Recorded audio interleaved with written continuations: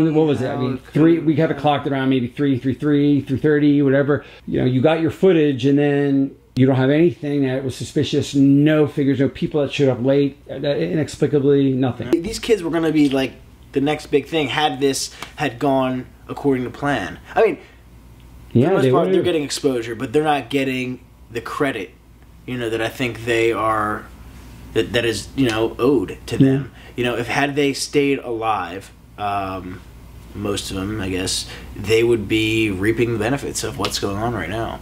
The most shy and ugly people in the world, they want to be on camera. Shit, we see them on TV all the time, you know what I'm saying? I don't see what the big deal was. There was no problem with them being filmed. People are filmed all the time at parties or wherever it is, you know, and right to their own lives. Yeah, but you know, when you're at a party, there's nothing that's private. There is no privacy at parties.